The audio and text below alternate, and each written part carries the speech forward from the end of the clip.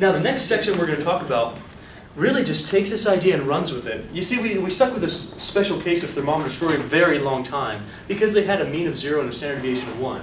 What you need to know is that's not really relevant in order to do this problem. You see, a z-score, what's a z-score do?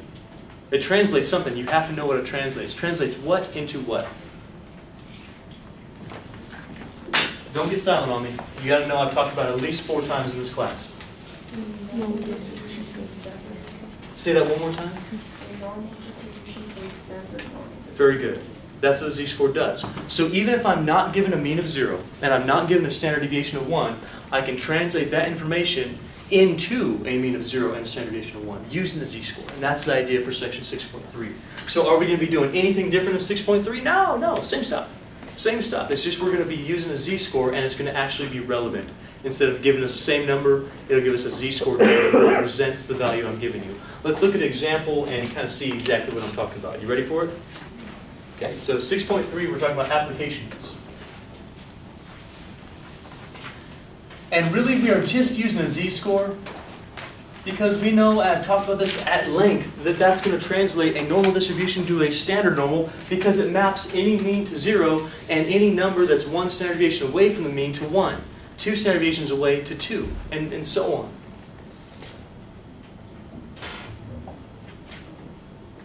So let's look at something that doesn't have a mean of 0. This certain group of men, this population of men somewhere, has a mean weight, which means they averaged all their weights, and their average was 172 pounds.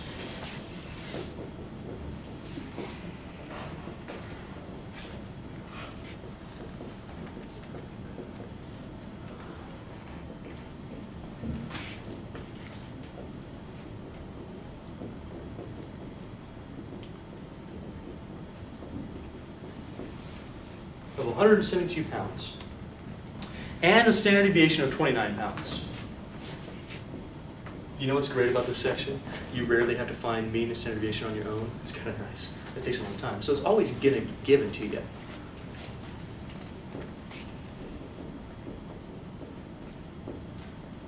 If it's not, you can find it. It's not a big deal. You know how to do that.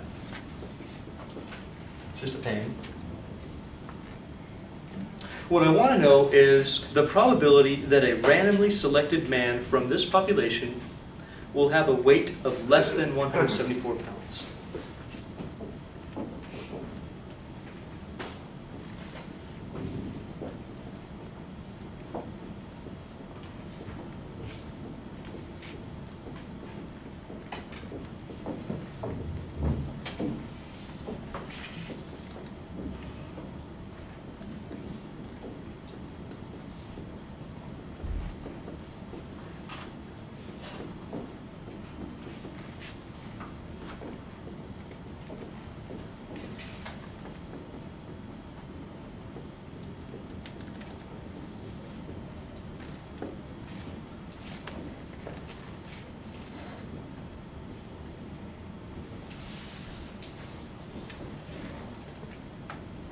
I'm putting these numbers up here for a reason, because I'm going to make you very, very good at understanding the difference between a z-score and the probability.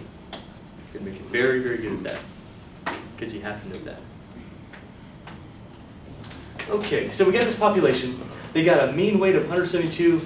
Hey, that's me. They got a standard deviation of 29. Find the probability that a random selected man will have a weight of less than 174 pounds. Well, before we draw a picture, we need to translate this thing. We need to translate this score into something that's going to fit on a standard normal distribution. The reason why is because if you look up your table right now, if you put in 174, is that on your table? No, you got stuff between 0 and 3, right? 0 and 3.5 maybe. I don't know what's on your table. But it goes up to, I think, 3.5, I believe. That's it. You can't look up 174. So in order to do this, you have to translate this to standard normal. What does that for us? That's it. Find a z-score. Find a z-score. So for us, the first thing we're going to be doing is finding a z-score. That's step number 1.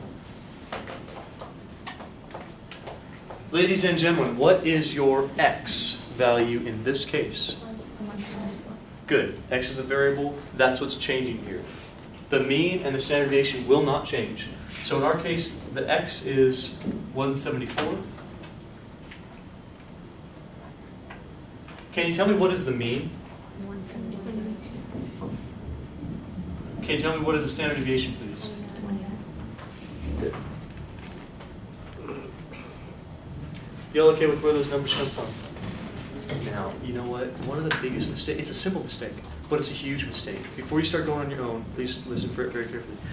A lot of people will get these numbers screwed up, and they'll always put the big one minus the small one. I don't know why that is, because this formula doesn't change. This formula says x minus mean, no matter what the x is, no matter what the mean is, you do the x first, then you do the mean. You with me? Because otherwise, you'll always get a positive if you always put the big one first. Doesn't make sense. You're going to have negative values. Anything to the left of the mean is going to be negative z-score. So do this in the appropriate order. In our case here, we've got, what's going to come first, 174 or 172? Minus what? 172. All over? So in our case, we have 2 over 29. How much is 2 divided by 29?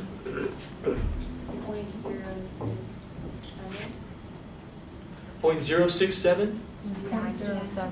Well, okay, and you're using a z-score, right? Your table only goes to point something something. 0.0 what?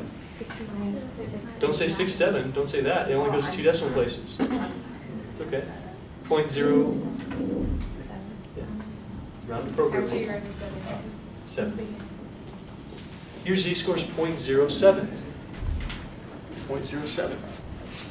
We're going to go 1 minute over. If you have a z-score of 0.07, a z-score of 0.07, does this mean that you have a 7% chance of doing that? Is that what that means? No. No, you actually have to put this on your graph. If I draw my picture,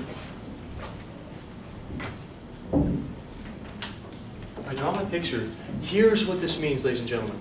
Watch carefully. You're not going to get very many examples like this where it's a point. I just need to make sure that you don't, because what happens on your test, a lot of people go, oh, z-score is 0.07.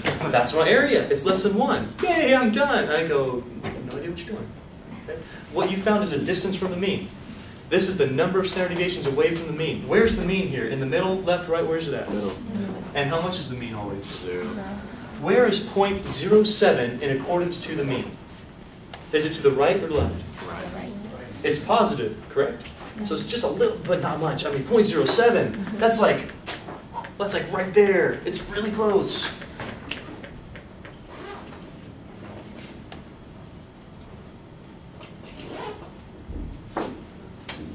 .07. Raise your hand if you're okay with this so far. Here's what you've done. Here's what you've done right now. You've just translated a normal distribution into a standard normal. This is all the z-score did. I need you to really understand this here, folks. Focus for a little bit. This score is really that number. You with me? It's just this number represented on this picture. That's all it is. You still have to look up and find the area. What value are you going to look up and find the area? 0.07. Okay. Now we're looking for greater than or less than? Wait, okay, less than. Should I be shading to the right or to the left? Left. Less than, left.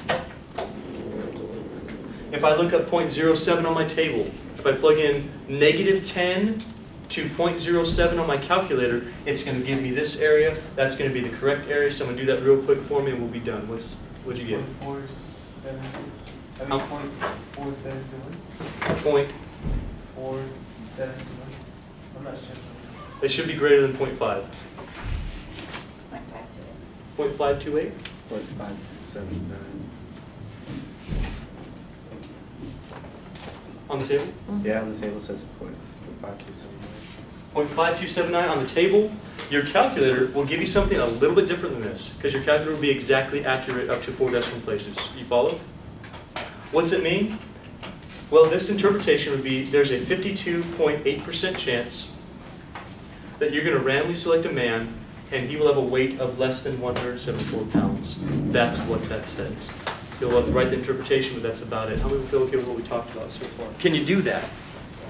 Z-score, draw a picture, look it up. We'll practice more of this next time. Okay, so IQ is normally distributed. It has a mean of 100 and a standard deviation of 15. Here's the question. What we want to do is find out the percentage of people who have an IQ between a certain range. So what percentage of people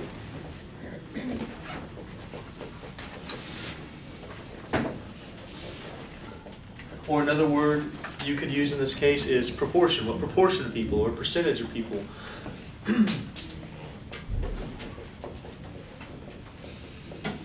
have an IQ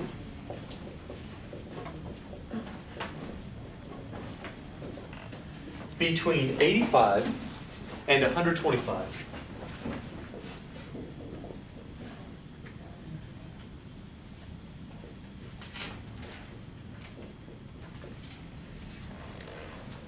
Note that what IQ means is that most people are going to be around an IQ of 100. That's what the average means.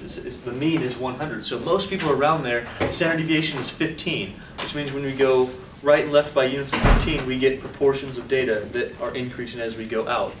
So firstly, can you identify, please, for me, what is our mu in this case? What's our mu? Very good. That's our mean. Okay. What is our sigma? Good, because that says a standard deviation. So for the population, the mean is 100, the standard deviation, or sigma, is 15. What is my x value? 85 and 100. Wait a minute, I have two of them? I guess so. Yeah, it says between two values, right? That means I'm going to have to look up two scores.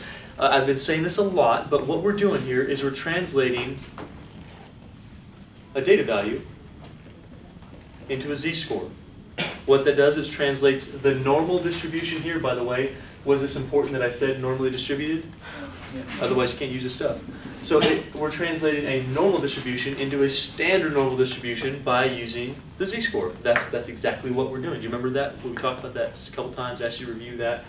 So what we have to do is translate these two scores. Let's call this x1 and x2.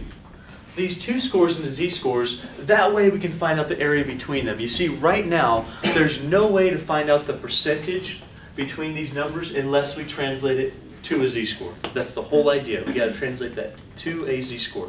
Can you guys translate these two x values, these two data values, into z-scores? Okay, go ahead and spend some time, do that now.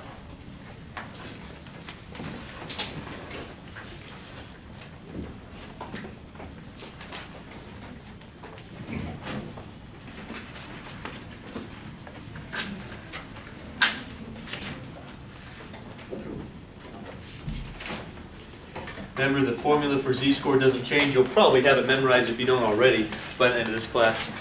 Z equals x minus mu over sigma. Make sure you have x minus mu, x minus mu minus a mu. Don't do the mu minus x. It's always x minus mu.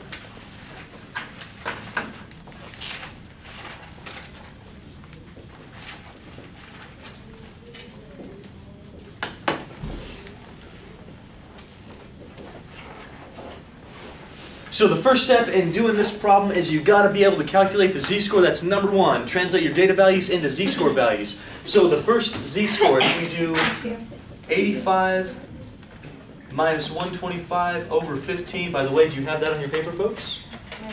100. That's not bad. I'm glad you don't have that on your paper.